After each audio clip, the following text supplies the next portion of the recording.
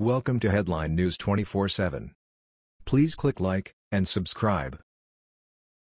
Anti-Trump NFL star gets face full of karma after mouthing off to wrong airport worker. People at the airport in Atlanta got quite a show from an NFL veteran and an employee wearing an orange vest as they started a fist fight out of nowhere. The incident was caught on camera as Pacman Jones and airport employee Frank Rajan fought with closed fists over what appears to be a comment or gesture made by the employee towards Jones. From the looks of the video, it seems like the orange-vested employee mutters something verbally towards Pacman, then Pacman responds back. After that, they walk towards each other and begin swinging fists as other people in the airport casually walk by, record, or completely ignore the outburst of violence. It might be Rajan that made the first physical assault, pushing or shoving Jones into the wall or what appears to be a metal cover to a store. Then Pacman Jones fights back and the two men square up, throwing fists at each other, and the airport employee goes down. Pacman Jones takes a swing and he's pulled off and away from the man who is on the floor. It must be embarrassing to be a millionaire athlete fighting someone in public while some girl dressed up like she's got a sugar daddy pulls him away. It must be embarrassing to get into a fight at work as well. The incident can be viewed on video below, courtesy of TMZ. NFL star Pacman Jones was involved in a violent altercation at the Atlanta airport, when he was attacked by an employee, TMZ Sports has learned.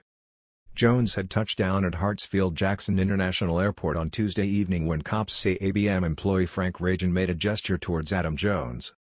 Officials tell TMZ Sports, Pacman confronted the man about the gesture and a verbal altercation broke out.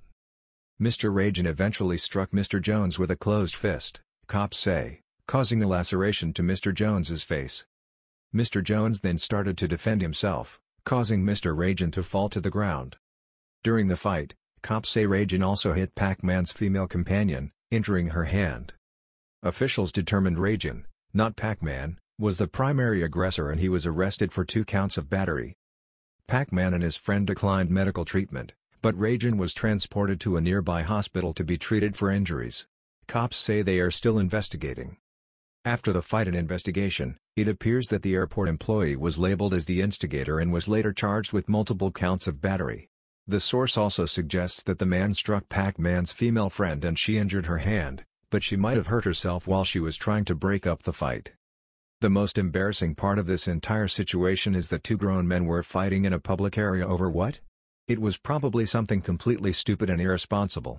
For all the money that Pacman Jones makes chasing around a football and entertaining his fans, one might think the guy could act right in public considering the amount of privilege and opportunity he has.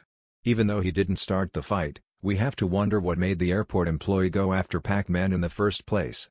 What really happened? 34-year-old Jones played 9 games with the Cincinnati Bengals in 2017 and has 11 years experience in the NFL, but that dates back to 2005. The math doesn't add up, right? That's because he's had a few years off. Jones is no stranger to breaking the law. Regardless of the outcome of his airport fight, it's Jones who has been in the eye of the beholder quite a few times early in his career, causing him to lose time on the field.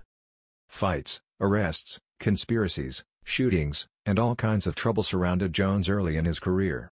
A fist fight in an airport sounds like a normal day on the job for the younger Pacman. Is it any surprise that another well-paid athlete finds himself in the spotlight for the wrong reasons? Sure, he was just defending himself this time, but this guy has a history of nonsense and who knows what really happened that day. What happened before someone started recording? That was the news. We thought you might be interested in knowing about this. Please click like and subscribe. Thank you.